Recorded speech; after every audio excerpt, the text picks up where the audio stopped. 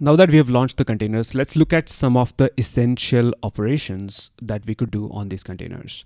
Now, the first thing that you do is list the containers, and to list the containers, we've already seen this command, that is docker ps. And when you look at docker ps, you see, if you want to identify those containers, refer to those containers, you can use either the ID, that is the first column, or the last column, which is the name, or you can also use a glob from that first container ID.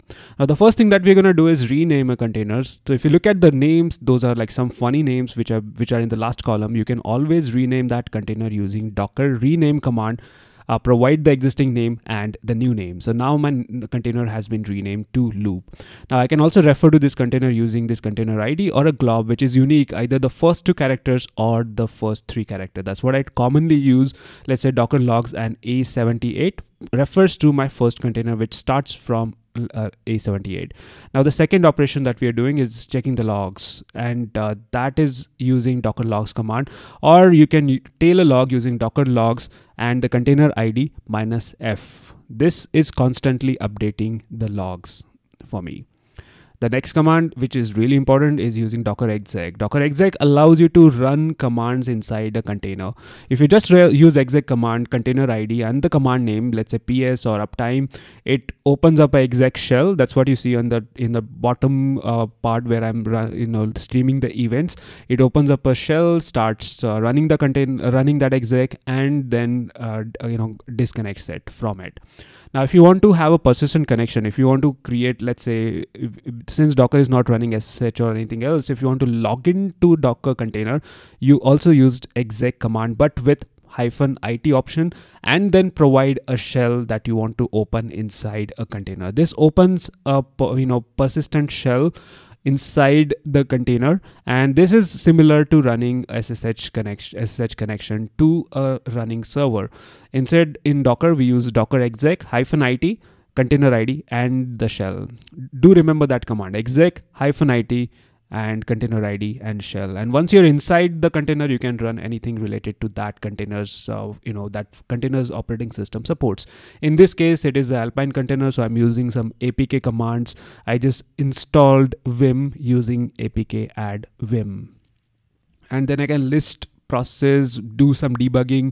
And these 2 commands, logs and exec, are really essential for essential operations on that you may want to do regularly on a container. You could also use docker inspect command. Docker inspect gives you detailed information about that container, and this starts from the program or the application that your container runs, to the image, to the log path. If you look at the log path, for example, this is created a JSON file, and if you go to the Docker host, this is Docker host, not on your laptop, but on the Docker host, you can also see or examine that log. If you want to find out where the log is, that's how you find it, using docker inspect. Apart from that, it also shows you if you have put any limits and any configuration, any mount paths, volumes, anything else that you have on that container. You can examine that using docker inspect command.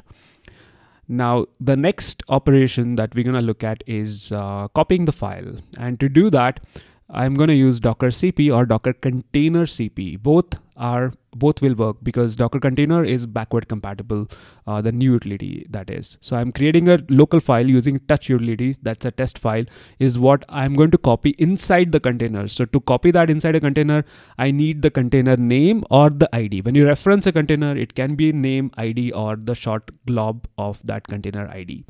So it just copied to docker that stupefied Newman opt directory. I can also see what has been changed on the container using docker diff. This is similar to git diff. So whatever has been changed or added after the container was created, you can use docker diff to see that. Docker stop takes 1 or more container IDs, space separated, and it sends a sig term, that is signal 15, waits for 10 seconds. If the container does not stop, it will send the signal 9, that is kill signal.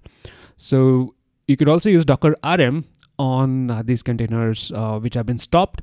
If the container has been stopped, you can use rm directly. If you want to run docker rm on a running container, let's find out what happens here. So docker rm, I'm going to use docker rm on the containers which are currently running that I have listed using docker ps. You cannot directly remove a container unless you use the force option, that is -f. So if you want to stop the container and remove it immediately, we use docker rm -f. And those are some of the essential operations that you should be aware of. Most importantly, docker logs, docker exec.